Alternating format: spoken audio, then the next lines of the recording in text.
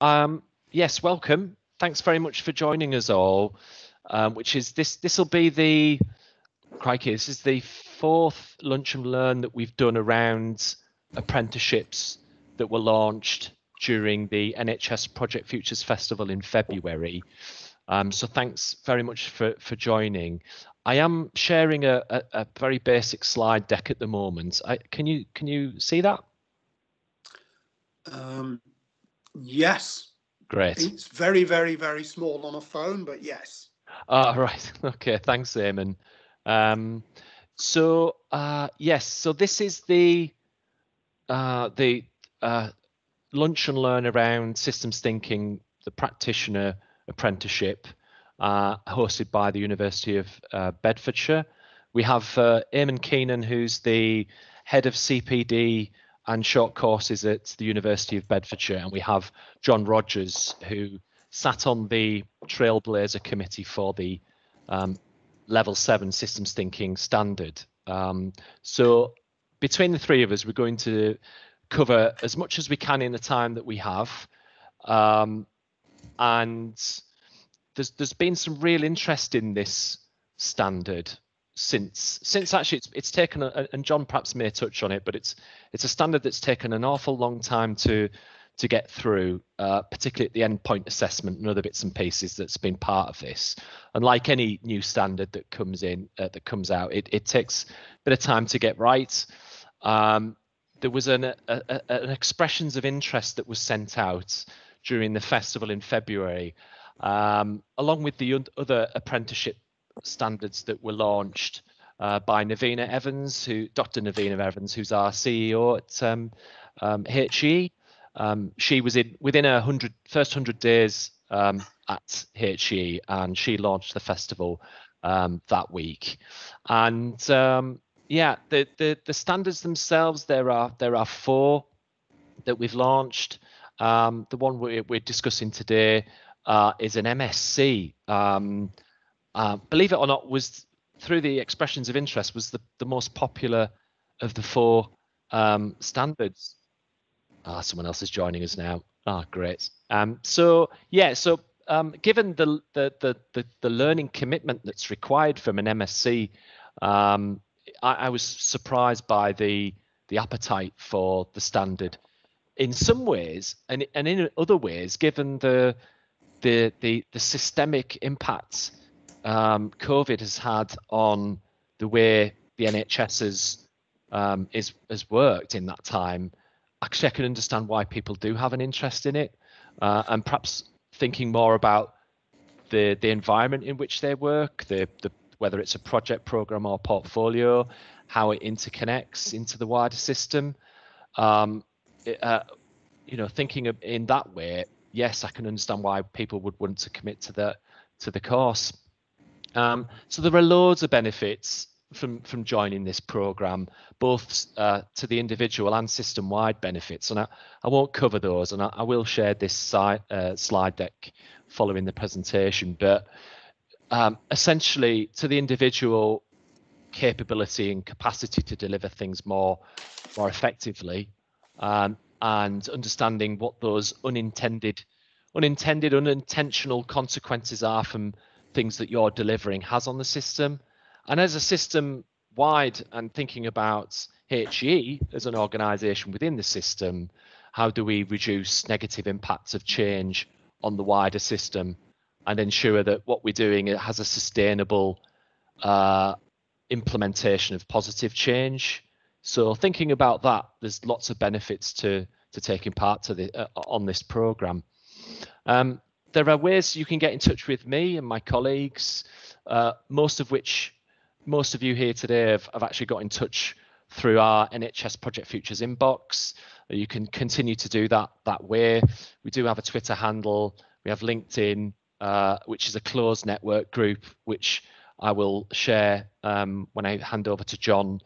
So you are welcome to take part in that, and that's open to anyone that is involved in project management, whether that is a primary or secondary profession in the NHS. You can join that and meet and network with other like-minded professionals. We do have a YouTube channel, and today's recording will be put on that YouTube channel, so you can listen again or share with colleagues and yeah, promote what we're doing. I think it's worth at this point just to mention that the expressions of interest is still available. We've had over 240 people reply to that, but we know there are over 10,000. This is a conservative estimate. There are 10,000 people in the NHS working in a project, program, or portfolio capacity, whether that's a nurse delivering a service improvement plan, or whether that's someone like me delivering an apprenticeship in the system. We have a commitment to broadening the messages that come out from this. So after today, if there's one thing you want to do, is to connect with colleagues and share what we're doing, so it gets out to a broader, more diverse range of people. So thanks very much for that. You're welcome to put any questions in the chat. I know that might be difficult if the functionality isn't what it could be, but feel free to do that. As I said at the start of this, I'm joined by John Rogers and Eamon Keenan. I do have a copy of John's slides, and before I hand over to John to introduce himself, I will just get that slide deck up, which I have done. Could someone confirm that that slide deck is viewable? It should have a Systems Thinking Practitioner Level 7 apprenticeship on there with John's name. Yeah. Ah, lovely. Thanks very much. John Rogers, over to you. Thanks very much for joining. Well, thanks very much, Mike. I'm relieved to hear that you can see my slides because I can't. So, as Mike said, I'm John Rogers, and I'm here as part of SCIO. What is SCIO? We are a community of systems thinking practitioners. That's fundamentally what we are, of all ranges of experience, and we are the UK professional body which welcomes practitioners from all schools of systems practice. There are others which focus on one or another, but SCIO, I won't say we'll take everybody, but yeah, we will. We're a very welcoming group. And SCIO's members have been a huge contributor to the development of the standard. So that's a bit about SCIO, which gives you some context. Mike, if you'd go on to a bit about me, slide 1. Yeah, sure, John. Yeah. I could talk to you with lots of jargon about systems thinking and all of that kind of stuff, but actually I tend to find it's helpful to make it a bit more grounded, a bit more real. So this is a bit about me. I am a qualified dental surgeon, and I spent several years working in the NHS. I've also been a head of major donor development, head of change management practice, and a program manager. And one of the recurring themes actually is that a lot of my roles have involved working across boundaries. I joined local government in 2005 and then became head of systems thinking at Wiltshire Council, where I was responsible for building a large systems thinking practice over a decade, and we worked across the council, police and health partners. And as part of that, and Mike has been a victim of this, we developed and delivered an induction program to 1,500 people to introduce them to systems thinking. And then for 3 years, I was the chair of the Trailblazer Committee, which built this apprenticeship and took it through all the 3 main stages of its creation. Mike, next slide, please. Sure, John. Yeah. So more about me, I'm afraid.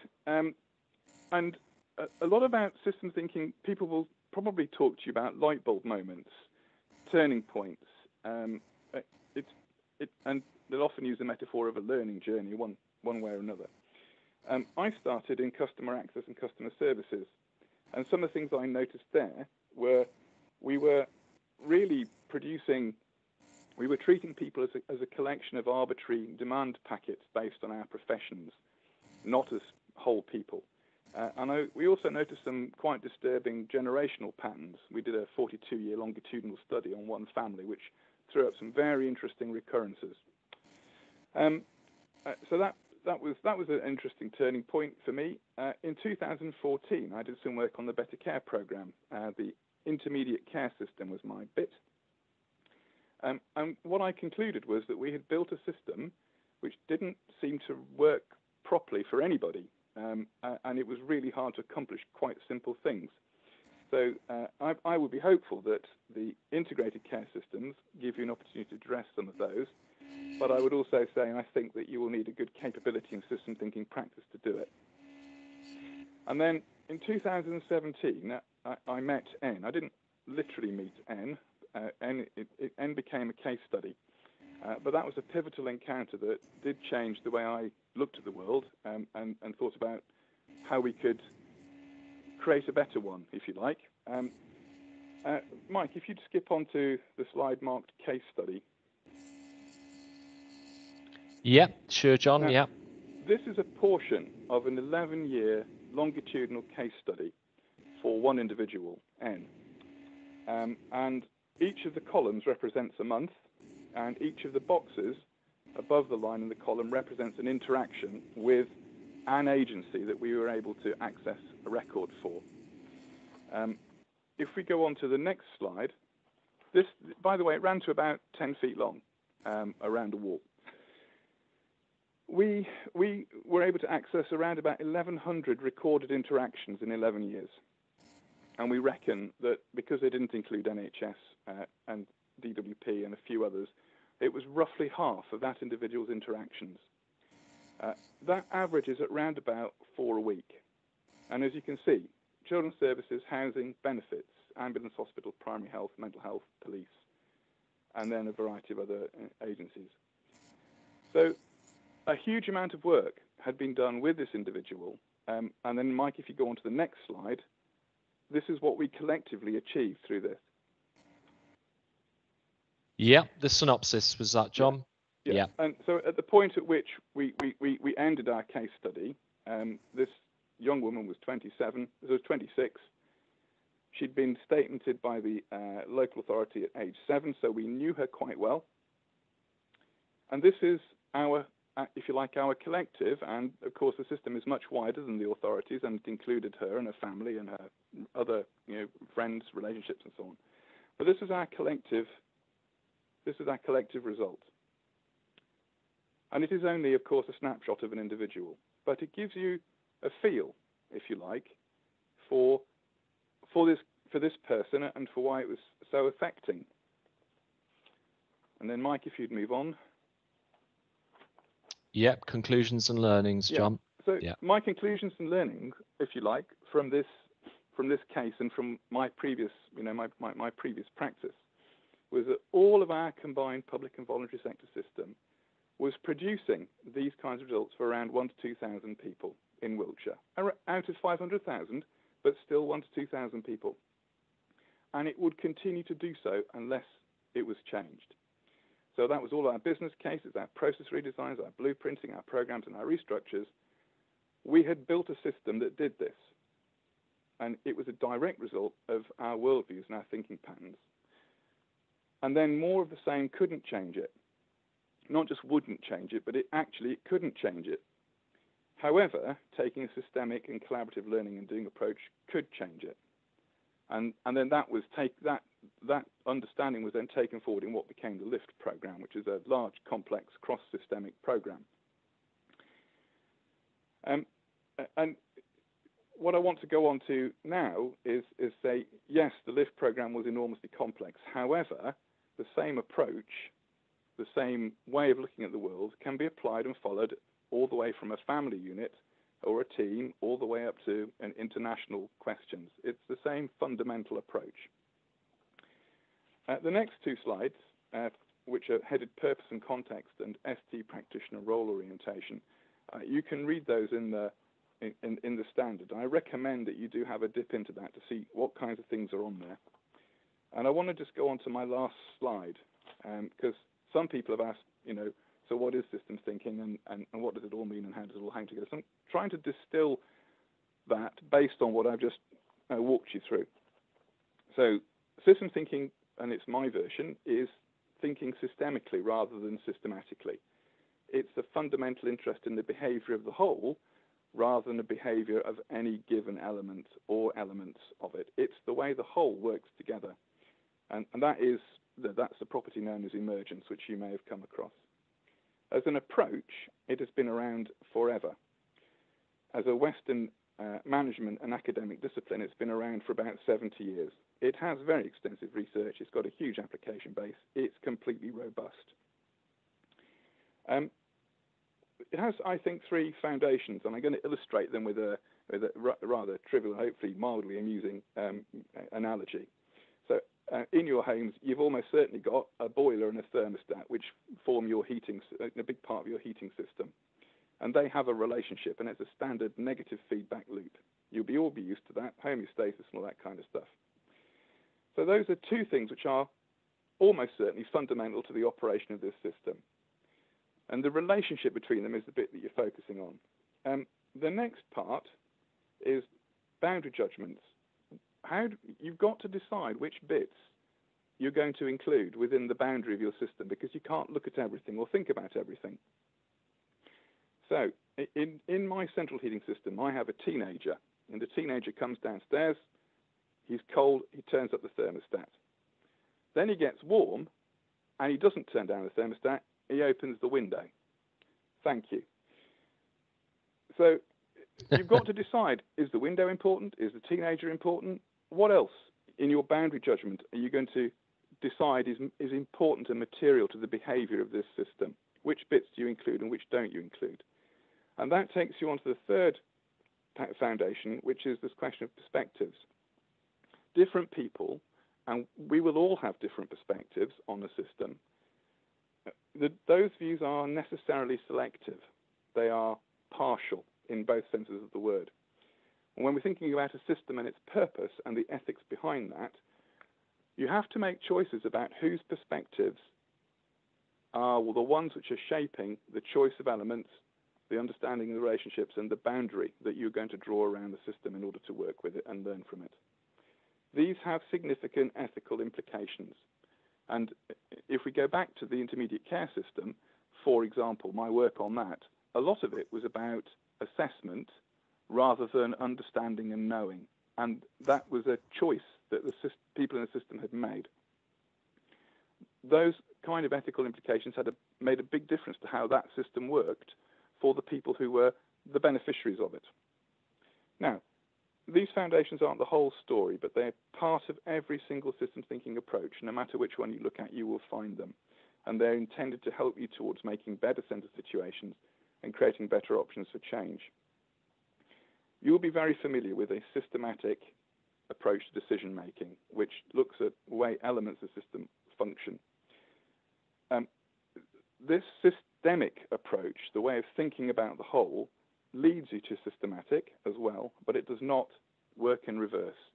So in order to have a sufficient base of evidence and understanding for changing a system as a system, these are the skill sets that you'd need to develop. Now, as I want to close it, I wish I'd learned all that a long time ago. I'm just delighted that you will be able to on this apprenticeship. And that's where I'll stop. Thanks, John. I can definitely relate to the boiler thermostat system that you described. It's usually my wife that tells me that it's freezing and opens the windows. But yeah, I can understand that and relate to it. So thank you very much for that, John. You've done a terrific job, given that you can't see your presentation at the moment. So thank you. I suspect once this is shared, we're likely to have more. We're likely to have some comments, queries, or questions. So we will share those with you, John, as and when they come in, if that's okay. Yes, that's fine. And thanks very much. We have 10 minutes to go, and I thought we'd use the last few moments to allow Eamon to present tell you a little bit more about the university, and he's got a short presentation that you can all see on your screens at the moment. Eamon. That's great. Thank you very much, Mike, and thanks, John, for setting the scene persuasively and interestingly. Just a little bit, first of all, about first of all, there's the title, Systems Thinking Practitioner. It's going to be delivered by the University of Bedfordshire with SCIO as a supporting provider, giving us the expertise we need to do that effectively. Next slide, please, Mike. Very, very briefly, and these are phrases I've picked up from talking to John over the best part of the last year, really, that this apprenticeship in particular looks really exciting. It looks rewarding. You know, you'd expect me to say that kind of thing, but I genuinely believe that is the case, looking at the detail of a standard and the way SCIO are approaching this. It's grounded and practical, as John said. It is at postgraduate level, so it's challenging.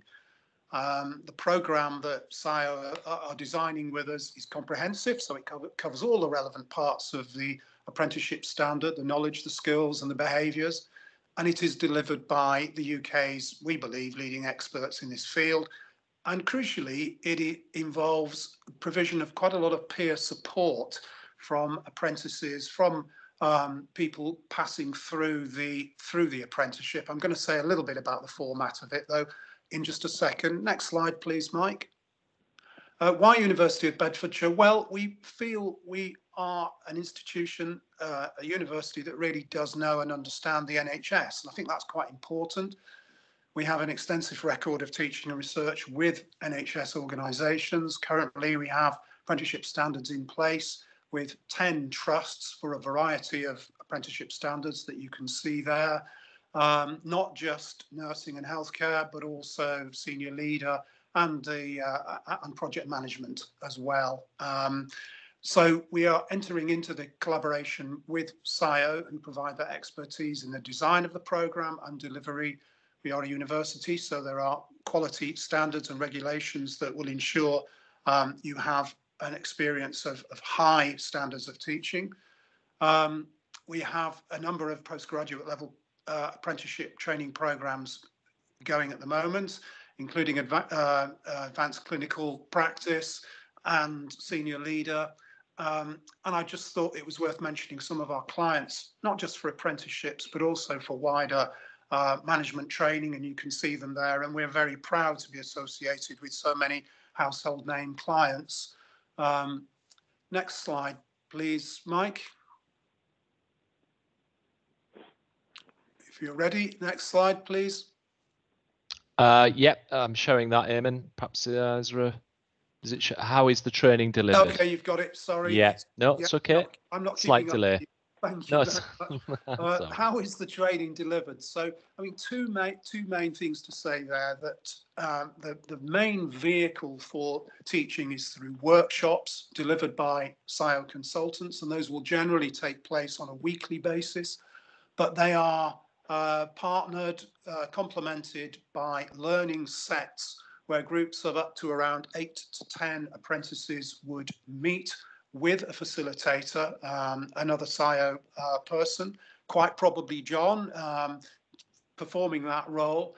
And that enables that small group to really reflect on and interpret what's gone on in the workshops and make sure that it's grounded and applied to their own experience.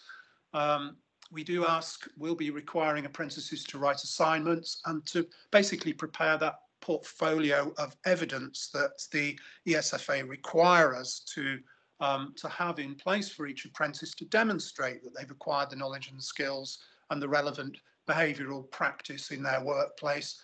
So very close links between theory and experience, and allowing apprentices to draw on the real issues that preoccupy them in their work context and to apply the knowledge and skills to that experience. Final slide, please, Mike. Thank you. This is a 30-month recommended duration, and that's what SCIO and we have opted for. It's delivered in what we would call quarters, so periods of 12 to 13 weeks, and the first quarter of the programme providing an overview and a foundation for the remainder. There is flexibility to join the programme during that first year. So we will operate what we'd like to call a carousel approach, where during that first year, new apprentices can join in and have the same experience, not be disadvantaged, provided they're coming in within that initial 12-month period. At the end of the 30-month period, there is, of course, the build-up, the gateway to endpoint assessment. And the principal vehicle for endpoint assessment is preparation of a report based on work carried out during the preceding 30 months. So ensuring that the grounding and the practicality that John referred to. What else can I say? We had planned to begin the apprenticeship in September, October of 21, but we've had a conversation with Mike and made him aware of this, and we're now talking to a number of trusts who have approached us already.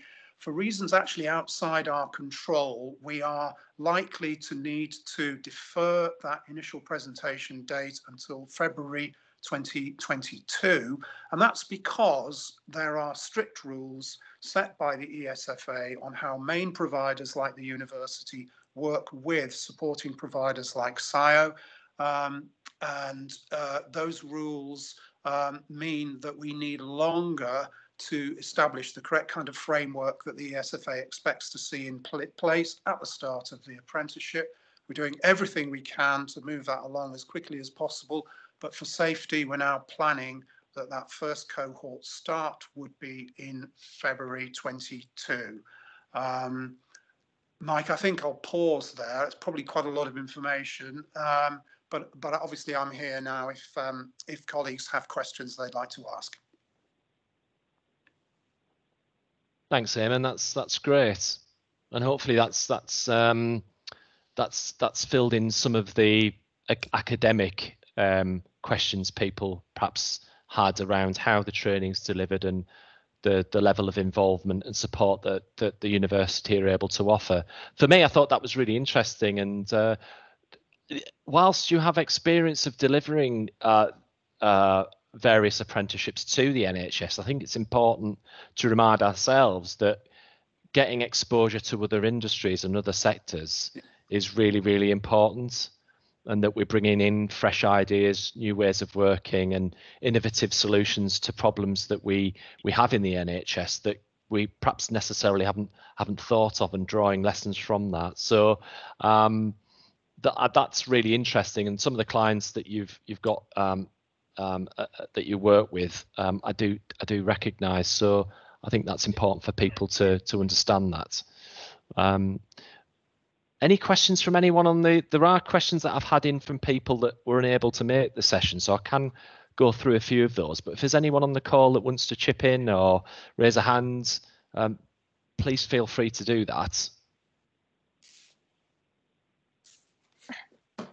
Mike, there's a few questions in the chat. Ah, okay. Thank you. Jenny? Yep. Thank you.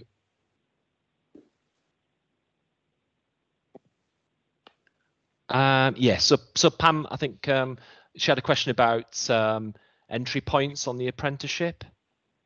Are there confirmed entry points on the apprenticeship, i.e. intake dates? So I think Eamon's just sort of described that. How frequently are the cohorts likely to be, do you feel, Eamon? I know perhaps given that it's a new standard. Yeah. Well, just coming back to Pam's question, just probably worth saying that we anticipate having those 3 start points in each year, subject to viability, subject to numbers.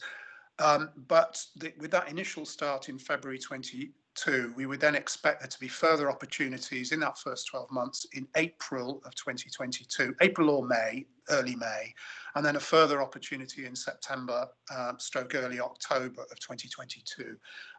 Thereafter, in terms of the number of cohort starts, that really does depend almost entirely on the level of demand, Mike. We are organising this so that we can accommodate both larger groups from a single employer, or, if you like, composite groups, combined groups made up of smaller numbers of apprentices from several organisations. So we're trying to make it as flexible as we possibly can. No, that's great. Thank you. I think going back to my point about the expressions of interest, be it that it's only a small percentage of those that we know deliver projects, programs and portfolios, we do know there's appetite. So what is the cost attached to the program?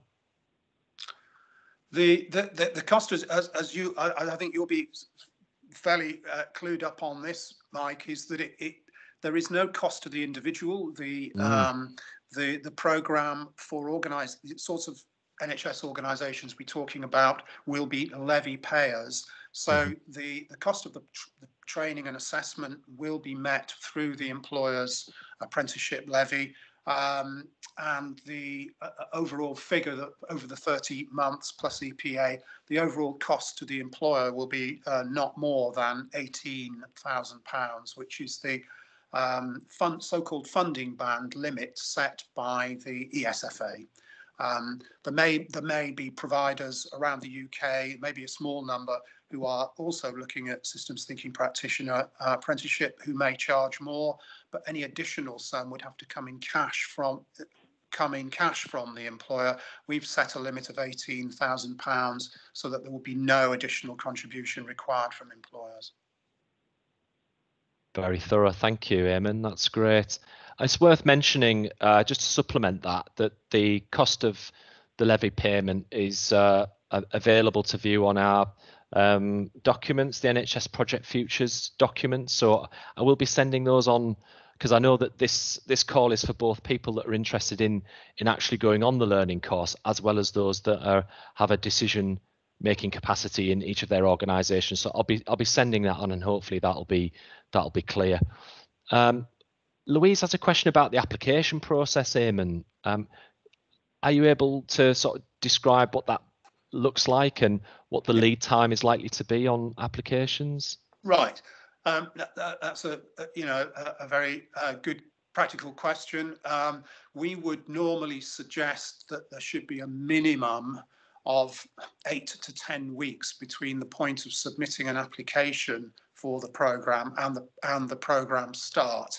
The ESFA, I mean, what happens in those 8 to 10 weeks is a combination of requirements set by the ESFA for all apprenticeships, and then the university's own normal application processes for assessing applications from individuals. So the ESFA requires that during that interval we engage with a prospective apprentice. We just check their eligibility. I don't envisage issues of any kind in the way that we're working with Health Education England. So it's highly likely that those would be fairly routine checks.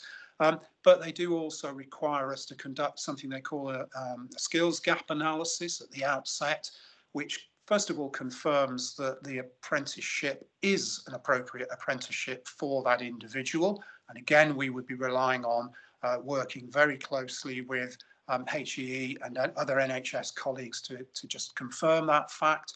And then looking at that individual's previous qualifications and employment history, we are obliged to conduct an assessment and to consider whether an individual's previous employment or qualifications should actually exempt them from any part of the apprenticeship programme, because the ESFA does not want public money, as it sees it, the employer's levy, going to pay for training that somebody's already had.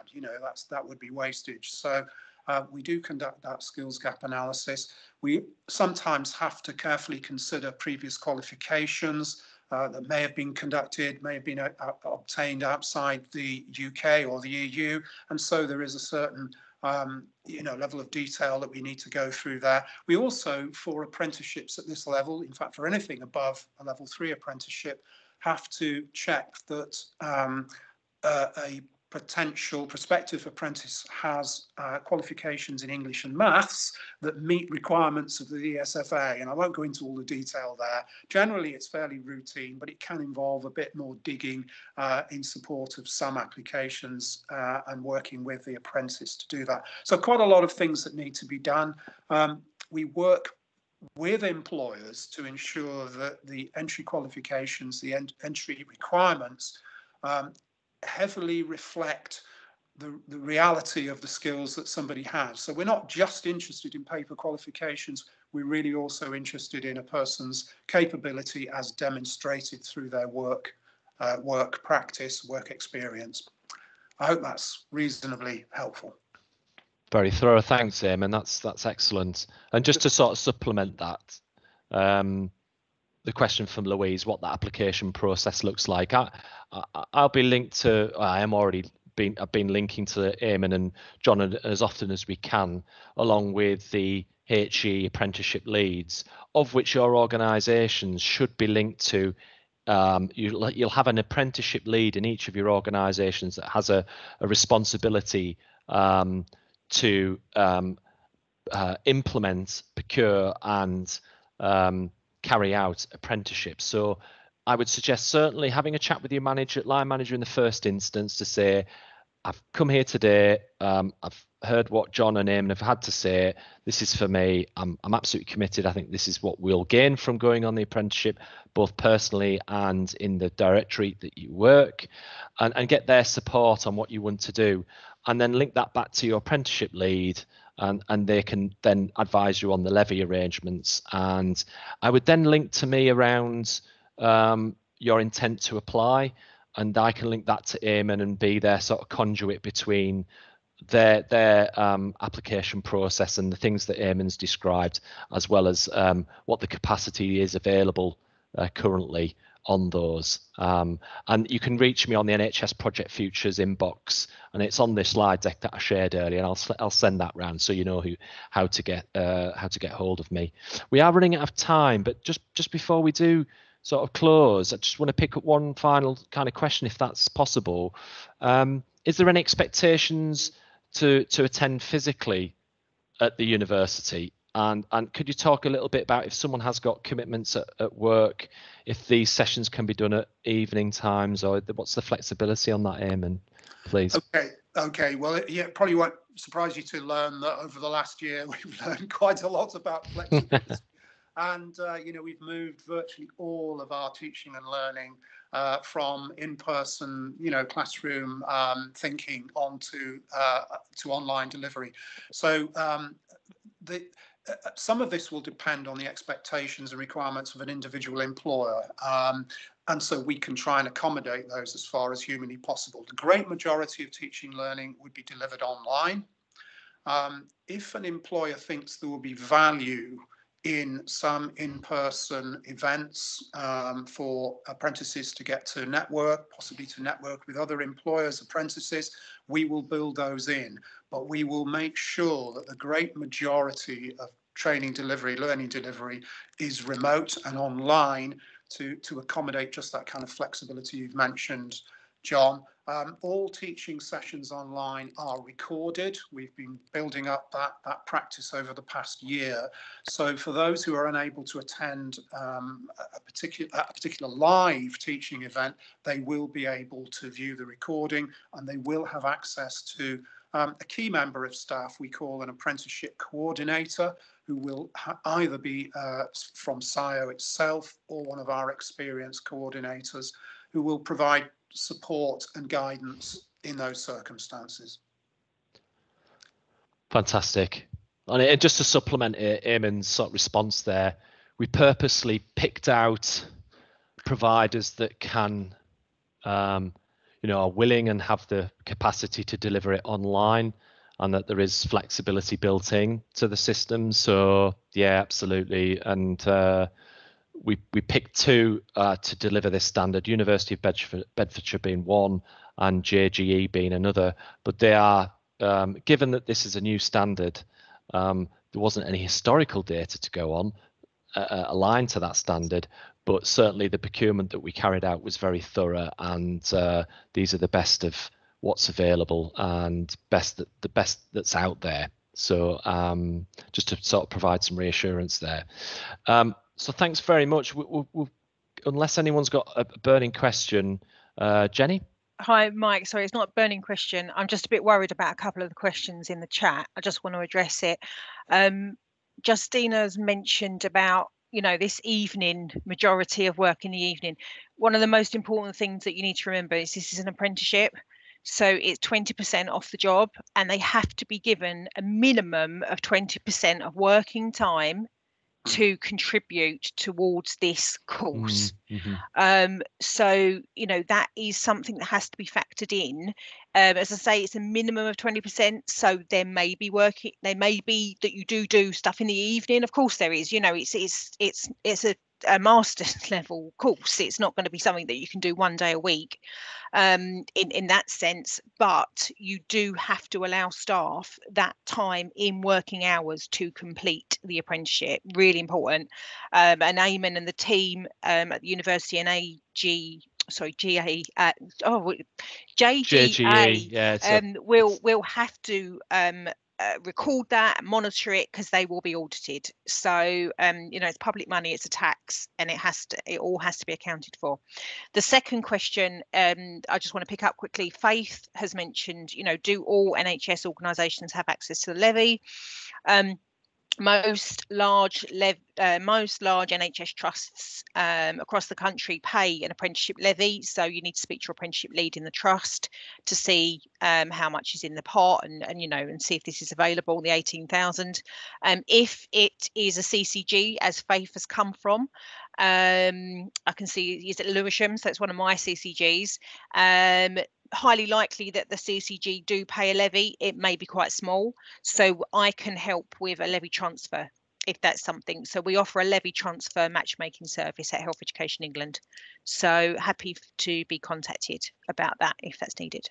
Thanks, Mike. No, that's brilliant. Thanks very much, Jenny. I saw those and I was thinking of you when I saw those come in. So thanks very much. And as Jenny described it, there are counterparts like Jenny who are who support and advise and provide that strategic input. So it's in my slide deck, a little link to those people, and it tells you which region they're responsible for and how to get in touch. So I'll be sharing those too. So thanks very much for everyone. Hi, I know it's Caroline from UCLH. I'm really sorry, but hiya, Caroline. My chat function isn't working, and no, feel free to say your bit. I've seen you. You've been dipping in and out. That's right. Yes, you've been doing well getting. I just wanted to clarify the target group for this programme. I'm sorry if you've covered it already, but as you said, I've been dipping in and out. It's been chucking me in and out. So yeah, just some clarification about who is this programme aimed at. Shall I talk about the standard a bit? That'd be useful. Thank you, John. The standard is equally applicable in different ways, but equally applicable either for people who are what you might term change professionals, so working in the change and improvement arena, or for people who have their sights on senior management. It is, if you like, it is an alternative to an MBA, and it is useful and usable and relevant to both those kinds of people. And on the topic of relevance, what I would say is our golden intention is it's relevant from the first day all the way through. So it's always applicable and it's always relevant in your work if you're in one of those two categories.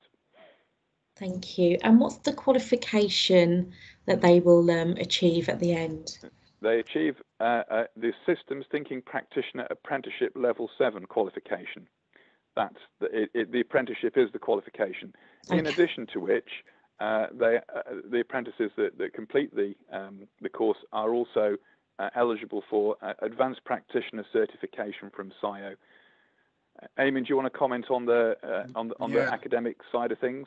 The way this is shaping up, thanks, John. The way this is shaping up is that the university is going through the process of approving the academic, details of the programme on the basis that it will count for 120 credits at postgraduate level towards a master's degree. Now, the master's degree requires 180 credits, so the successful completion of this apprenticeship would count for 120 of those 180. It would provide successful apprentices with the option to go through a single unit, as we call a course unit or module, worth those 60 credits, largely based on research and writing up that research project, which would then give them the full credit value of the master's degree. So that's what we're actually preparing for at the present, to be able to recognise, the achievement of the apprenticeship academically towards a master's degree. Okay, and if they wanted to undertake the further 60 credits, how much would that cost? Right. Okay. Well, you put me slightly on the spot because I Sorry. don't have the excuse me. I don't have the approved fee levels for September onwards in next year in my head. But that you're right to say there would be a fee. It would be the fee we would charge to part-time master's level students. If it's helpful, Mike, I can establish that and get you that information. Rather than hazard a guess at next year's fee levels. Yeah, that'll be useful, Eamon, as and when that starts to clear and you know a little bit more about that. That'll be really useful. And I think what today's shown me is that there's lots of questions and we haven't got round to getting through them all. So perhaps this is one of others that we might do to build on people's awareness and understanding of the apprenticeship and the work that you're doing to deliver it. So perhaps we can look to do more of this, and maybe split it up by region. Maybe do one region and go around it like a little road show. I don't know. I'll just invite everyone in and do it that way. But feel free to put your questions to me in the NHS Project Futures inbox. I'll do my best to put those to the team, and I'll just put it in the chat now so you know where to direct your queries, and feel free to do that, and I'll be happy to coordinate responses around that. So thanks very much. I'll share the recording and everything else that we've covered during today's session, and big thanks to Eamon, busy guy. Big thanks to John as well. Very busy, and everyone else that's added. Go on, John. I just say my pleasure. Yeah, indeed. Oh, thanks. Yeah. Ditto. Mine too. No, it's good to have you on board, and hopefully today has shown you that people are very keen to find out more and start this journey. So thanks for sharing what you've shown today, and thanks for everyone that's made the effort, because I know Teams has played up a bit, but yeah. Thanks a lot, and have lovely afternoons. Bye-bye.